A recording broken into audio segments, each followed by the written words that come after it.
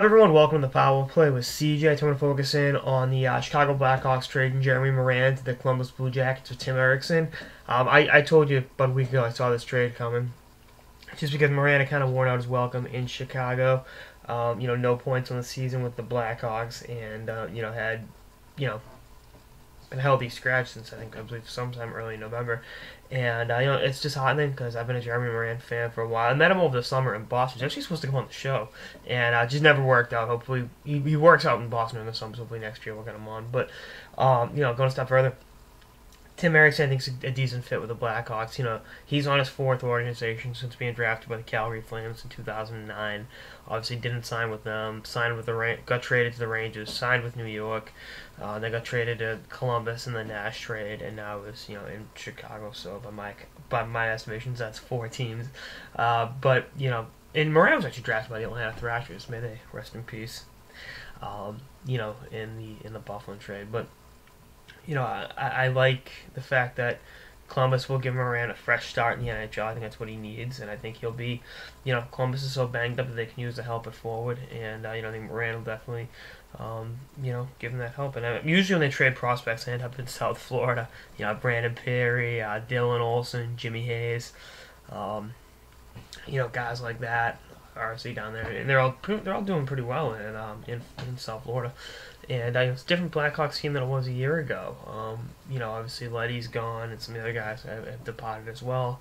So I still like Chicago's chances. They're one of the hottest teams in hockey right now. Saw what they did to the Bruins the other night, but I think they need to look at their organizational development of talent. Are they giving these kids a fair chance in the NHL? And that's a legitimate question to ask. I see no reason why Morin should have been traded. They're going in a salary cap hell this summer with the Kane and Taves new contracts kicking in, each in excess $10 million, which you got to do to keep your stars. But to get a young, pretty good NHL player for that little, and he's signed for next year as well. He's signed a 2-year deal this summer. I mean, is it really worth it? I think that falls on the coach and staff. Giving those guys fair chances. I've been plugging for Adam Clendenny to get a fair chance.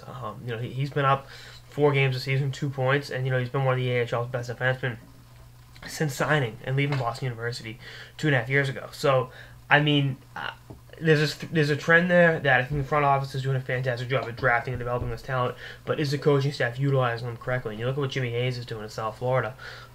He's having a really good season. He was a scratch for a while for the Panthers, and I think he's got 7 or 8 goals.